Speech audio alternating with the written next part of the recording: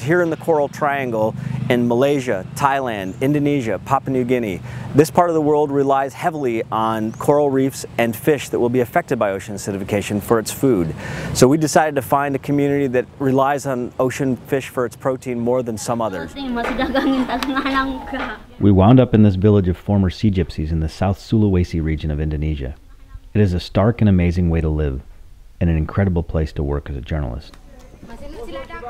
The first thing you notice, of course, is that people here live in houses built on stilts above the water.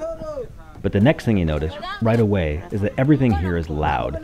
Between the wind and the waves and the cough of diesel engines, people here are just used to constant shouting. It's hard to explain how far removed this place is from the Western world.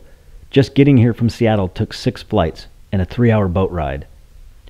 We stayed on nearby Hoga Island at a mostly empty research station, where monitor lizards fought over kitchen scraps, and the walking paths were frequented by banded sea kraits, a deadly type of ocean snake. Our translator, Imin, connected us with a boatman, and every day we paid that boatman, Duda, to take us to the stilt village to visit with his neighbors. Duda, like most villagers, never let an opportunity on the water pass without attempting to catch some fish. Talking to some of the more senior villagers, such as Mbilia, required working with multiple translators. The poverty at times was overwhelming. We met a widow who made her living getting paid to collect dead coral and to stack it below people's homes for support. The everyday risks were sometimes hard to ignore. We saw adults who had lost limbs to dynamite fishing accidents.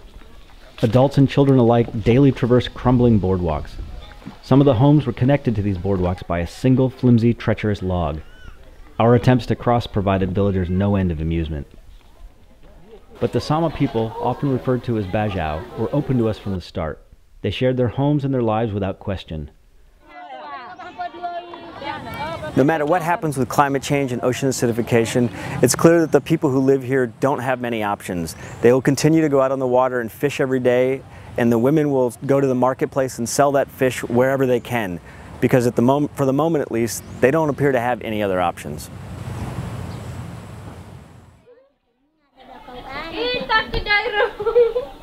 You gotta smile, dude.